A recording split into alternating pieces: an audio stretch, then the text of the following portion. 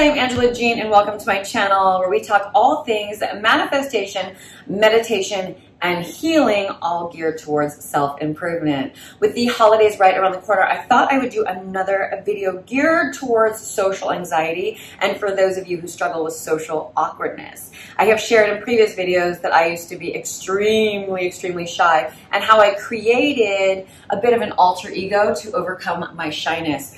I moved to a new city and I was so sick of being so shy in social situations that I changed my name from Angie to Angela. Not that that helped much, but I just told myself nobody knows who I am. I can walk into this room and be anybody I want to be. So I'm going to act like I am not shy. And that's the first time I walked into a room and just kind of owned it. And it was painful on the inside. I was suffocating in my shyness, but I just pushed forward and continued to push forward and kind of fake it until I make it.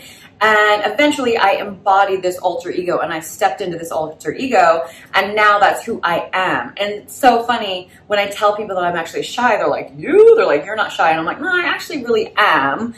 Not that often anymore, but there are definitely certain situations where I feel very shy and the shy girl inside of me is triggered. So it does still exist. What I wanted to do today was just share with you a few tips and tricks that you can use kind of as like a little toolbox moving into the holiday season, going into any social situation or any holiday parties that you might have with coworkers or family members, or maybe you're meeting someone's family, that could help you navigate your shyness or your social awkwardness.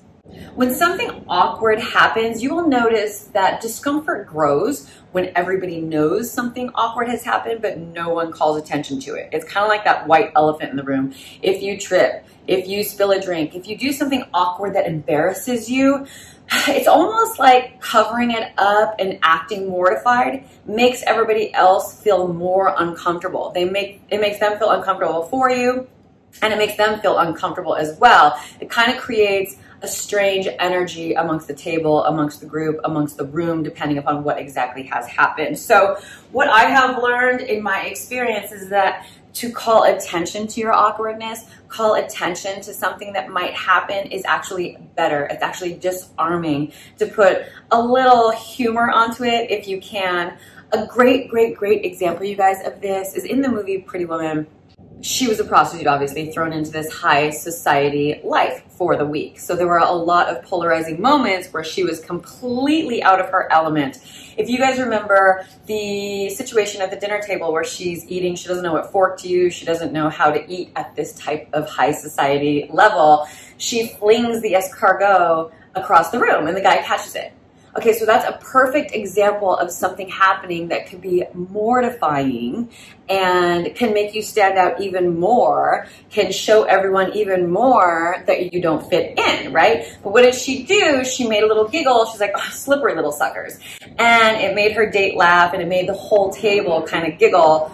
Calling out her awkwardness kind of made everyone else feel comfortable. So you will always realize your reaction cues everything in a social situation. So you can disarm and actually be charming if done the right way when faced in any type of social awkward situation that might happen. And actually, you guys, calling out your awkwardness actually shows confidence. Nobody is perfect. I'm not saying to walk into a room and act like a clown, but I'm just saying if something happens, calling it out actually shows confidence. It actually makes you more attractive to have a charismatic recovery. If you guys have ever witnessed someone tripping and falling, like that is another thing that can go this way or that way depending upon their recovery. Sometimes you'll see people trip and fall and they're mortified and they're scuffling, and if it's a woman that obviously spilled her purse, she just wants to get everything into her purse and get away from the scene as soon as possible, and it makes everyone else feel so uncomfortable. Versus I have seen people trip and fall and then they stand up and they're like, yes,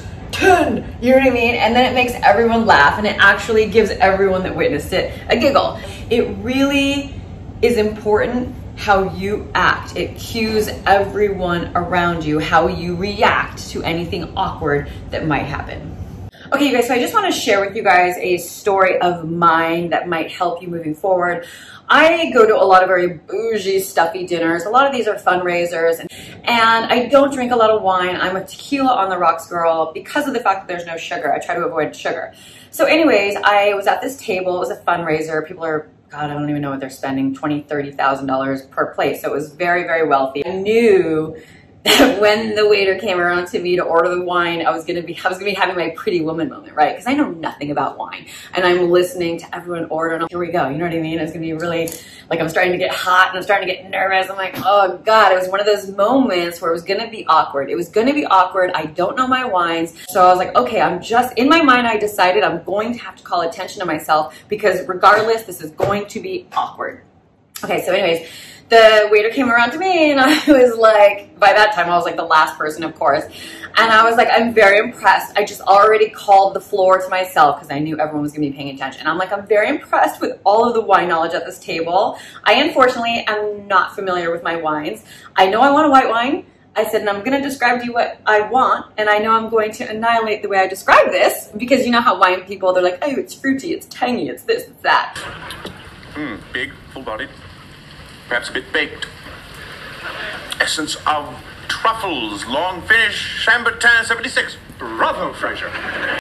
I'm not going to describe it like that, and I already knew that. So I was like, I am going to describe it how I know how to describe it. And I was just like, this is already going to be a mess, you guys, so let's do this.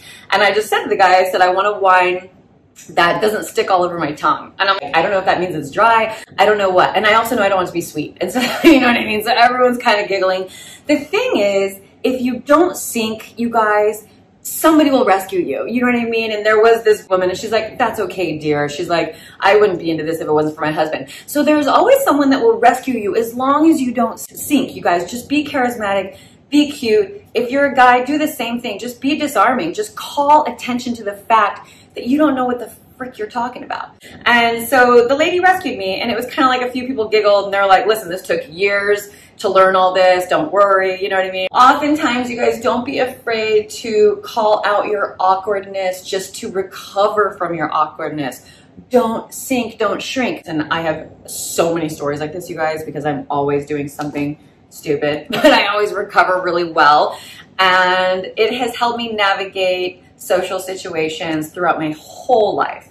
So don't be afraid to call out your awkwardness in social situations. One last tip I wanted to leave you guys with, because I don't want this video to get too long, is posture is everything. Oftentimes, if you're shy, if you're socially awkward, you will have a slight curve and you'll kind of purposely not make eye contact with anyone because you don't know what to say, you're socially awkward. Do not do that, okay? Posture is everything. Keep your shoulders up, make eye contact with everybody at all times, because people, believe it or not, they are attracted to energy. It is not about what you're wearing. It is not about how you look. It's not about how attractive you are. It is energy. So if you walk into a room kind of like head down, arms crossed, like you're just like basically saying, don't talk to me. I don't want to be talked to. I'm uncomfortable. Don't do that. In this situation, fake it. I have done that through, God, when I started working on the shyness, I just hold your shoulders back, make eye contact, walk in like you're confident, because when you walk into a room, your presence says so much before you even open your mouth. Your energy speaks for itself, and people are attracted to energy. And always make eye contact. A lot of people, when they're shy or socially awkward, when you're talking to them, they won't look at you. So if your shyness forces you to not make eye contact, you're actually coming off rude. That's the last thing I want to leave you guys with today, is to always hold your shoulders up, walk into a room, make eye contact with everyone, smile. A smile is your first hello, all right? So those are my tips for today on how to deal with social awkwardness or any type of social anxiety moving into the holiday season. All right, guys, see ya. If you guys have not subscribed to my channel, go ahead and click the circle next to me. And I just did the most beautiful meditation right there. Check it out, you guys. It's 20 minutes of heaven. I do it every single day. Don't miss that one. Okay, bye.